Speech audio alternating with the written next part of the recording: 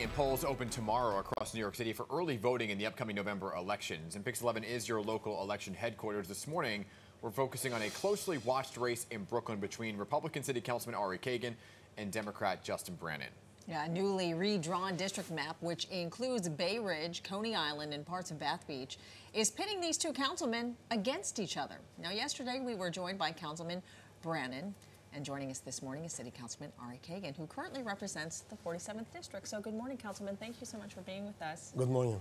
So I'm taking a look here at your resume. You served as the district leader for the New York State Assembly, as the community liaison for the Comptroller's Office, and now you also worked for Councilman Mark Traeger, who you actually succeeded in office. So when now you're looking at this new district, what do you feel are the top three issues that you want to tackle? Thank you. Every door I knock, every neighborhood I visit, people share similar concerns. Public safety crisis, growing migrant crisis, homelessness crisis, growing cost of living. As a member of the Common Sense Caucus in New York City Council, I'm together with my Republican and Democratic colleagues, we're pushing and advocating for a common sense solutions to all of this crisis. Let me ask you this, because there's been a lot of talk about you switching parties, right? Going from a Democrat, which you were elected as, to now a Republican. Some saying, well, we voted him as a Democrat. Why did you switch parties? Thank you for this question. I started to believe that Democratic Party did not reflect my views on public safety. I have a 19-year-old daughter who every time leaving my apartment building and I'm concerned about her safety.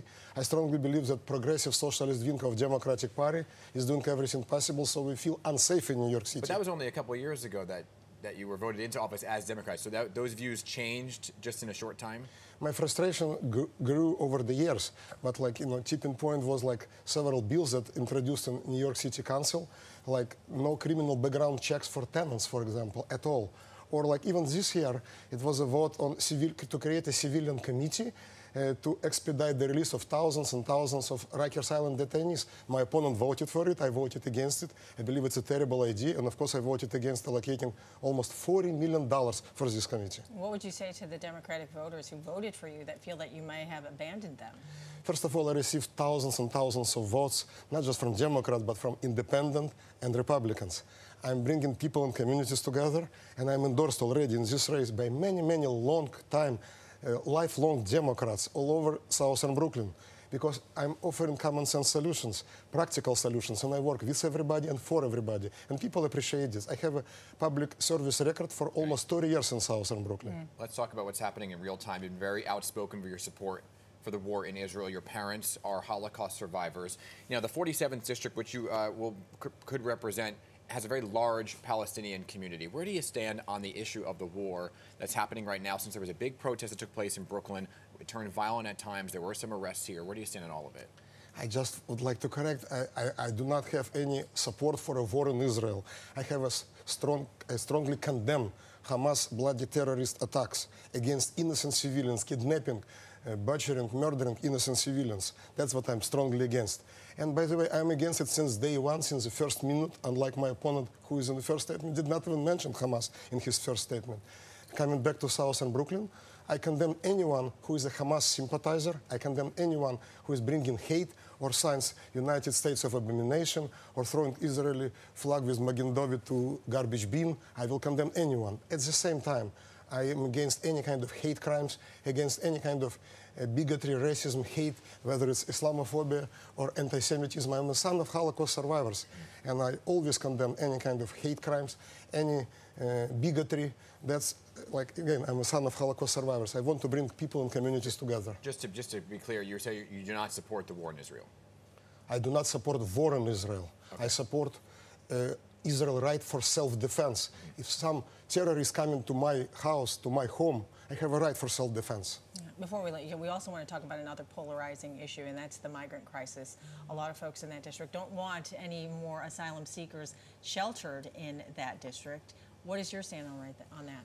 I strongly believe that current approach is not working. Currently, migrant crisis is completely unsustainable, what we're doing. My opponent and people like him putting more and more billions of dollars into migrant services. often ignoring needs of our everyday New Yorkers. We need to definitely change our right to shelter rules. And by the way, now mayor and governor, Democratic mayor and Democratic governor, agree with this position, and they're in court.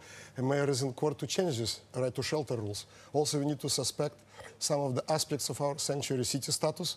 Any criminal, violent, and undocumented criminal, violent criminal should be transferred to ICE, to immigration authorities for deportation, and should not commit more and more crimes, like everything is okay in New York City. We also need to call President Biden every single day to secure our southern border and to restore legal immigration, like it was before he started all this insanity of everybody coming through open borders with no questions asked. But the ones who are here, you're okay with them staying and getting a right to work? When they're here, we need to do everything possible, first of all, to check who they are, how did they come to America, who they are, what they're doing in New York City. Again, providing more and more incentives for people to come here illegally creates even more chaos and more people coming illegally. I'm a refugee myself. I came legally here, went through all vetting process, health checks, etc. Why we cannot do this like we did it before? All right, well, Councilman Ari Kagan, thank you again for taking the time to come in here. Thank you for this opportunity. Give an equal time to both of you. That's why we're cutting it out right here. Remember, everybody, early voting starts on Saturday, runs through Sunday, November 5th. Election Day is the all-important date of November 7th. The local elections matter, so make sure that you make your voice heard. Speaking of politics, join me this Sunday on Picks on Politics. I'll be going one-on-one with Camille Joseph Barlick. She's the mayor's chief of staff, to talk more about the migrant crisis and the changing rules of right to shelter, plus a whole host of other topics. Congressman Richie Torres joining me to talk about what's happening in Congress with the new speaker. What can they get done and to avert a possible shutdown just a few short weeks from now? That's this Sunday at 7:30.